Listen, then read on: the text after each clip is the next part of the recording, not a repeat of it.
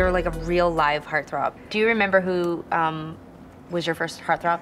Sharon Stone from, Whoa. I know this is really weird, from Total Recall.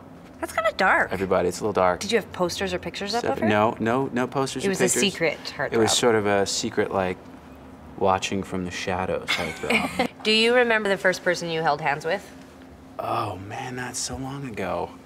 No, I don't know who it was. Okay, how about the first significant heavy petting?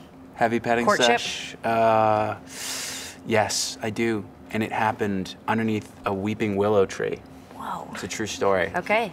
When you've dealt with heartbreak and sadness and rejection, were you like a lay in the fetal position and cry? Or were you like just like, party, whatever, bitches? I did both. There was a couple times where I was like, you know, horribly injured. Other times where I was like, kind of shrugging it off. And what did you just do?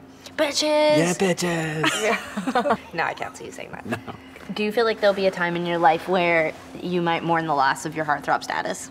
Wow, that's actually a really good question. Heartthrob or not, like there's something about being observed and being, you know, deconstructed. I would really miss. Would you miss it? I think there's a part of like fame when it happens. It's unusual for the human experience that, you know, when it happens so late in my life, that I really started to prepare myself for like the absence of that fame. This is all fleeting, and this is rarefied air, and it's all gonna change.